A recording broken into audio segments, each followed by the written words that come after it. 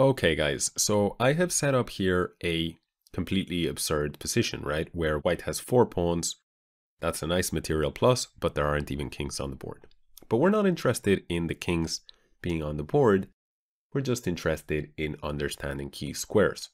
So let's take the first pawn, b3, and see what are the key squares. Well, we skip a row and we find this b5 square and then the 2 adjacent squares. So here, those are the key squares, these 3, for this pawn right here.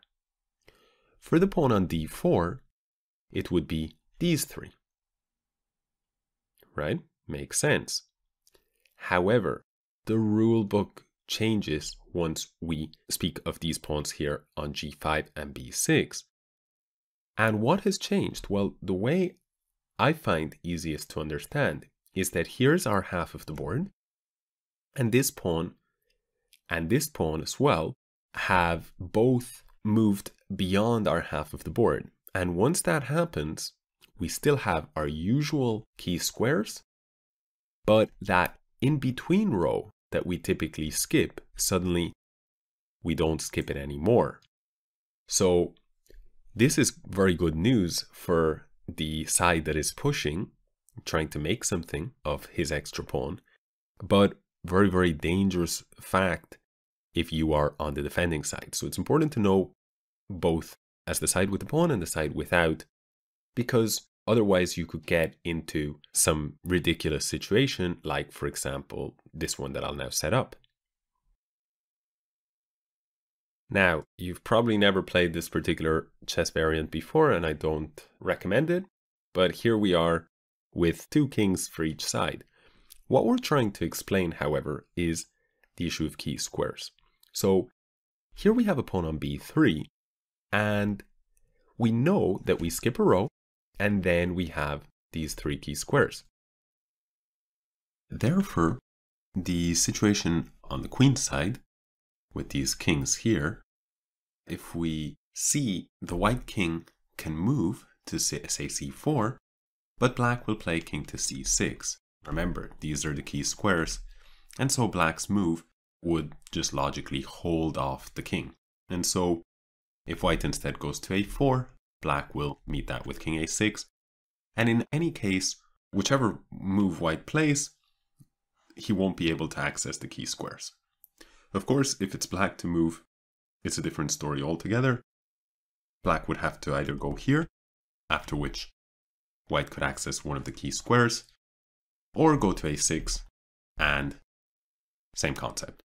So therefore, in this position, it's a draw if it's white to move, and it's a loss for black if it's black to move, because in that case, white would have the opposition, and he can use the opposition to access a key square.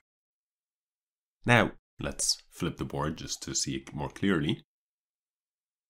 So if you're on the defensive side, the situation here is absolutely fine for you, as long as it's your opponent's move. On the other hand, if you're on the defensive side here, then it doesn't matter if it's your move or if it's your opponent's move, because here we have all of the key squares. We have that extra row. Think about it, we're picturing it from the other side. That's a little bit tricky, right? But, you know, from a kind of a different angle. But here are the traditional 3 key squares, right? Skip a row, and then the square immediately in front, and the square in front of the pawn on the same file, and then the 2 adjacent squares. However, because the pawn is now a 5th rank pawn, it's crossed over, and we have 6 key squares rather than just 3, as in this example. Because in this case, we're speaking of a 3rd rank pawn. So therefore, here it doesn't matter who it is to move. As an example, if the king moves to h6, then black can take the opposition with king h8, but now pawn will move to g6. The king must step back to g8, and the pawn move g7 will force the king to play king f7. Hopefully you've been able to visualize that, but let's see it play out over the board now. I'm going to delete this part of the board and we will see what happens. So now it is white to move, and he can play the move king to h6. And now black can try and sort of take the opposition. And remember, if we're making the mistake of thinking it's only one row of key squares, then everything is under control. But in fact, it's that second row. So white is already on a key square, and therefore after g6, king to g8, the whole point is g7 forces the black king to move, and now king to h7, and the pawn will promote. Let's now return to a situation where the pawn is on the third rank. Now, in this position, as the defending side, we are safe because we are controlling all of these key squares, and his pawn has not crossed over into our half of the board, unlike in the previous example.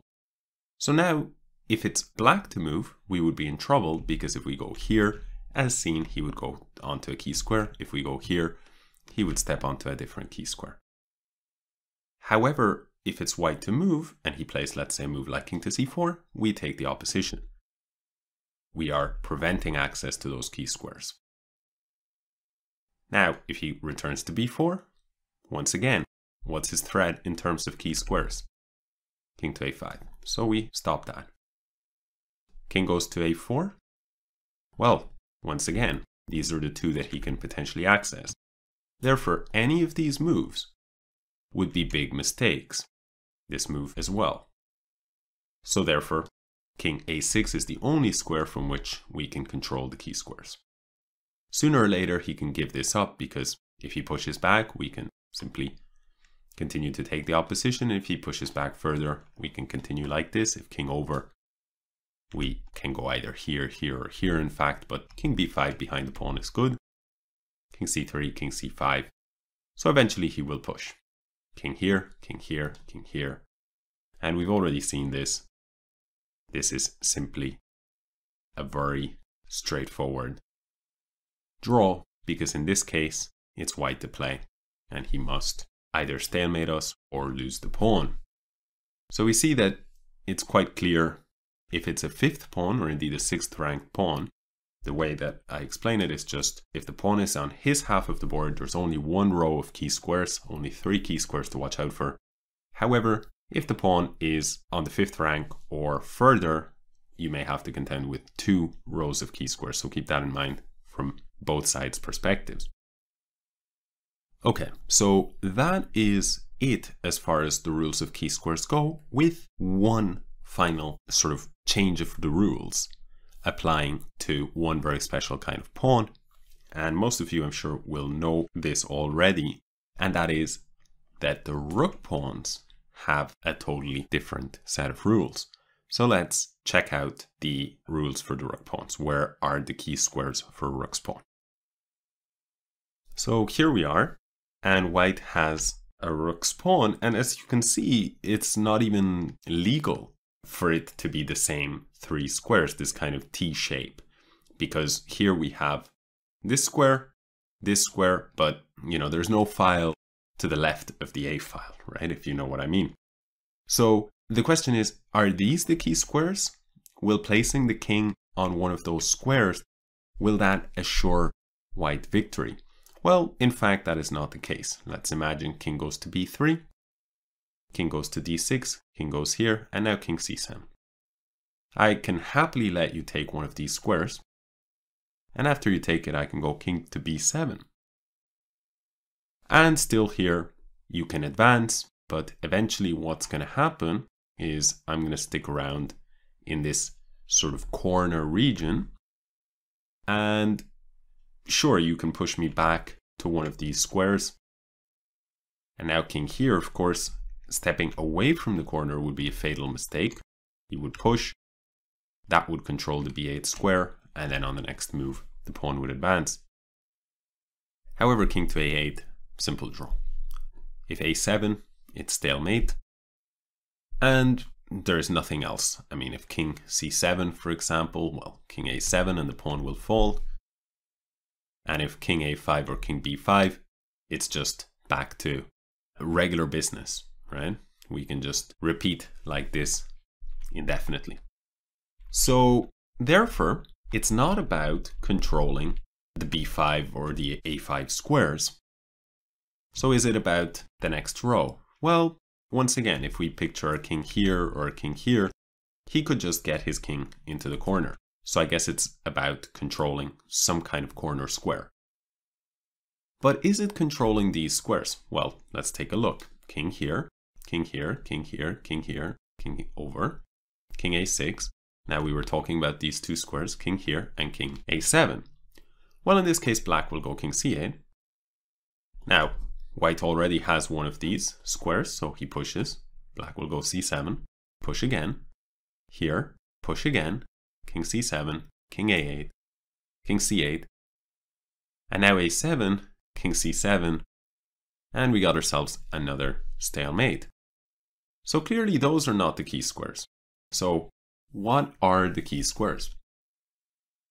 Well, it turns out that there are two, b7 and b8.